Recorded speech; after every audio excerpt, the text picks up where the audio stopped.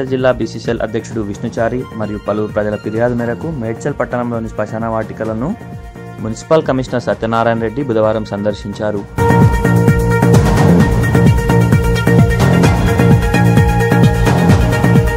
ఈ సందర్భంగా కమిషనర్ మాట్లాడుతూ పట్టణంలోని అన్ని శ్మశాన వాటికలలో మౌలిక సదుపాయాలు కల్పించే విధంగా కృషి చేస్తానని ఆయన తెలిపారు. వెంటనే అఖిలపక్ష సమావేశం ఏర్పాటు చేసి శ్మశాన వాటికలలో ఉన్న సమస్యలపై వెంటనే చర్చించి కావలసిన మౌలిక సదుపాయాలు నిర్మాణాలు యుద్ధ ప్రాతిపాదికన చేపడతామని పేర్కొన్నారు. శ్మశాన వాటిక సందర్శనలో కమిషనర్తో పాటు నాయకులు శేఖర్ గౌడ్, హరి యాదవ్, పూలనారాయణలతో పాటు పలువురు పాల్గొన్నారు.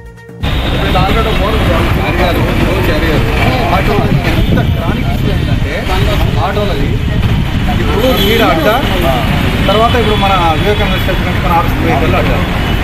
అసలు ఎవరిని పట్టించుకోరు, జనాలను పట్టించుకోరు, వీళ్ళు పట్టించుకోరు.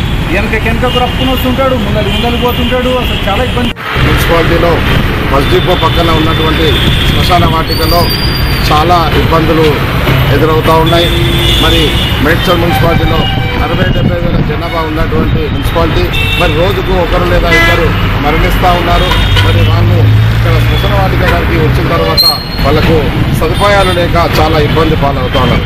ఈ యొక్క శ్మశాన వాటికనే కాకుండా మేడ్చల్లో ఉన్నటువంటి 10-12 శ్మశాన వాటికలు ఉన్నాయి. మరి దయచేసి కమిషనర్ గారు మరి ఈరోజు సందర్శించారు.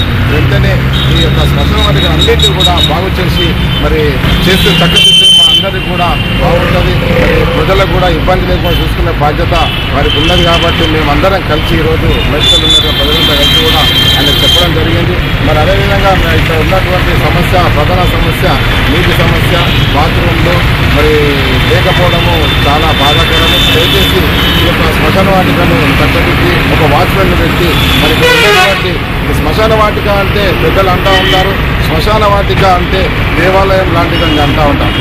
అదేవిధంగా తీర్చిదిద్ది మరి ఆ యొక్క మాటకు కట్టుబడి ఉండాలని కమిషన్ కోరుకుంటున్నాను. మరి ఇక్కడనే ఈ రోజు నుంచే స్టార్ట్ చేసి మరి ఇందులో ఒక మంచి ఒక దేవుని విగ్రహం కూడా పెడితే బాగుంటుందని తెలియజేస్తాను.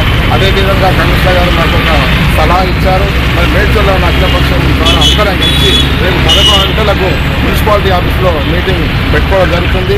మరి వారు మనకు సాయం చేయడానికి రెడీగా ఉన్నారు. మరి మనమందరం కూడా ఆల్ పార్టీస్ ఈ పార్టీ ఆ పార్టీ కానీ కాకుండా మరి మనం కూడా మరి సహకరించినట్టయితే మరి ప్రతి ఒక్కరు కూడా సాధించుకునే అవకాశం ఉందని తెలియజేస్తాం.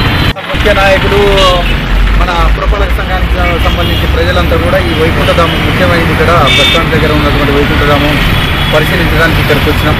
ఇక్కడ మినిమం ఎమ్యూనిటీస్ ఏమేమి వాటర్ కానివ్వండి, క్రిమేషన్ సెట్స్ కానివ్వండి, అలాగే ఈ నీట్నెస్, కాంపౌండ్ వాల్స్ ఇవన్నీ కూడా చేయడానికి అందరి సమక్షంలో నిర్ణయం తీసుకోవడం జరిగింది. ఇదంతా కూడా అతి త్వరలో ఎస్టిమేట్ చేసేసి ఈ వర్క్స్ అన్నీ కూడా స్టార్ట్ చేస్తాం. అలాగే మన పురపాలక సంఘంలో ఉన్నటువంటి అన్ని శ్మశాన వాటికలు, వైకుంఠధామాలు అన్నీ కూడా యుద్ధ ప్రాతిపదికన తీసుకొని మొత్తం గ్రీనరీ డెవలప్మెంట్ చేయడం, అలాగే క్రిమేషన్ సెట్స్, అలాగే మొత్తం వైకుంఠధామాలు కూడా అభివృద్ధి చేద్దామనేటటువంటి మన అంతా అఖిలపక్షంతో తీర్మానం చేయడానికి చేసిండ్రు. రేపు మళ్ళీ ఒకసారి అఖిలపక్షంతో మీటింగ్ పెట్టుకొని ఏమేం పనులు చేయాలి, ఏం చేయాలనేటటువంటి ఒక నిర్ణయం తీసుకొని దాని ప్రకారంగా ముందుకు పోవాలనేటటువంటి ఆలోచనతో మొత్తం వైకుంఠధామాలు అభివృద్ధి చేయాలని నిర్ణయం చేయడం జరిగింది.